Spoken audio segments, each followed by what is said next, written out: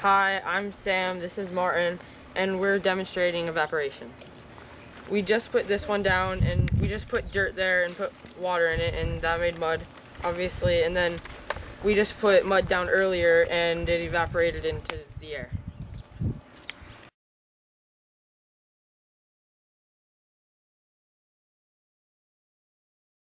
Oh, okay. Me and my partner, Jennifer, are doing condensation. So what we're going to do is we have a cup inside the bowl of water, and we put a plastic thing over it. And then what we want to do is put the ice cube over the cup.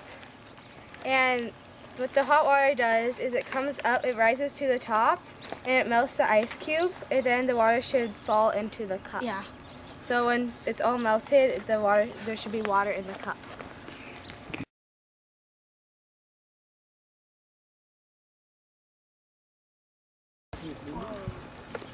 Hi, my name is Ashton and this is Haley. We studied precipitation. Precipitation is water that falls after it has been evaporated and clouds get too heavy in the form of hail, sleet, rain, or snow.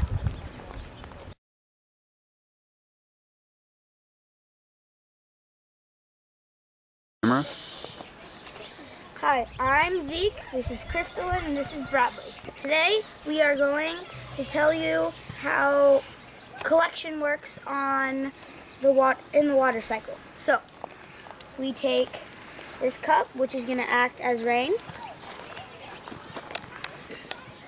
and then they pour the water into it, and it rains down. And this big area is the ocean, and this you can't really see. This spot right here is a lake or a river. So people can affect collection by like building houses or throwing trash into the streams or ponds or lakes and stuff like that, because if you take one thing out of the water cycle, it can be all jacked up. So yeah, that's part of that.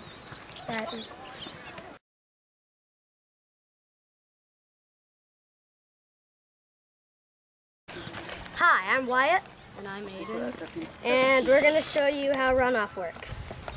Basically, how it starts off is there is a river, and there's dirt, and then it rains, so the water slides down off the dirt, and it rains into the stream. It runs off the dirt into the stream, and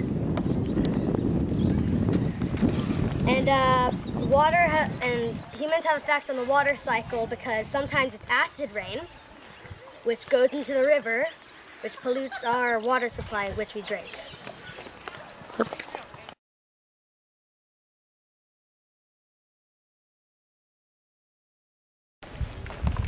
Hi, I'm Morgan, and this is Colin and Cotter, and we are doing infiltration for our water cycle experiment.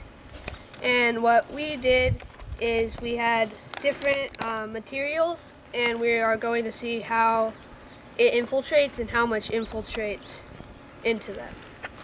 And infiltration, it affects the water cycle, or humans can affect infiltration by paved roads and other hard surface grounds, because it causes it not to infiltrate but just to run off into lakes or streams and stuff like that. So for our first experiment, we're doing sand.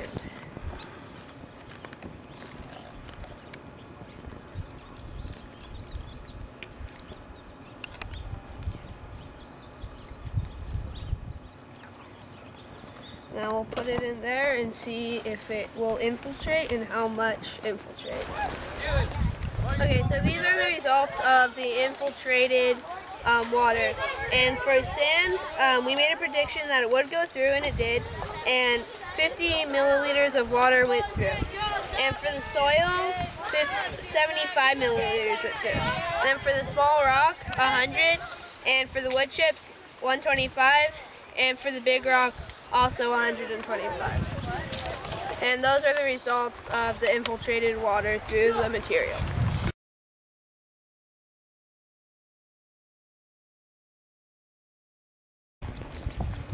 I am Owen and this is my partner Selena, and we are doing infiltration. Infiltration is when during precipitation plants and vegetation stop water from hitting the ground. And humans affect this because we can grow plants and stuff, and that contributes to interception. And this is precipitation hitting the leaf and partially stopping it from hitting the ground.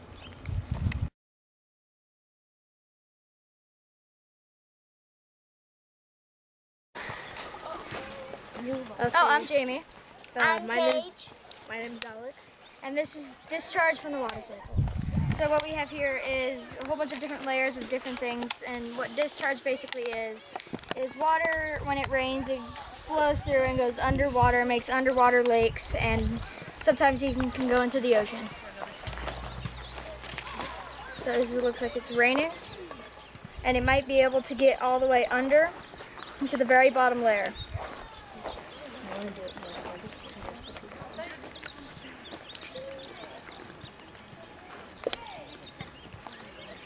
Yes, and so discharge is basically just water coming down, going from layer to layer, all the way down until it makes oceans, or lakes, rivers, and basically just helps us gain water.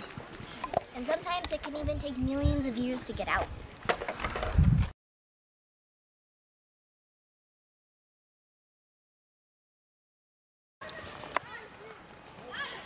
Hi, my name's Tim, and this is my friend Andrew.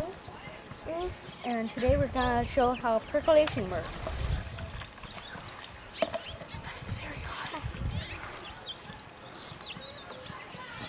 As you can see, it's discharging into here, and also it's percolating into here. See those drops? That's what percolation is. When water goes and sinks in and creates underground aquifers,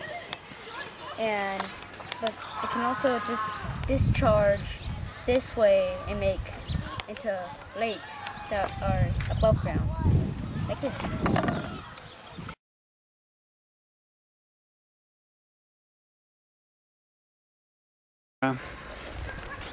Hi, I'm Caleb. Hello, I'm Carolina. Hi, I'm Marina. And we're doing transpiration in the water cycle. So transpiration is the process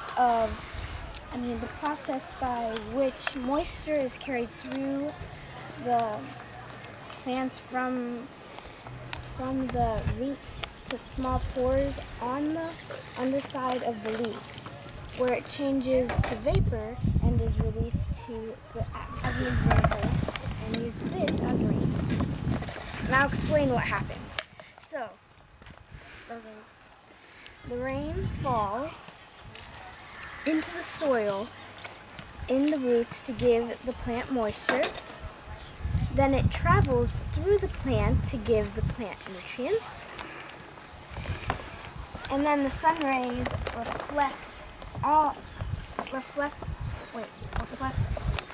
of the plant to produce vapor, and then the vapor goes back into the sky and is recreated as rain.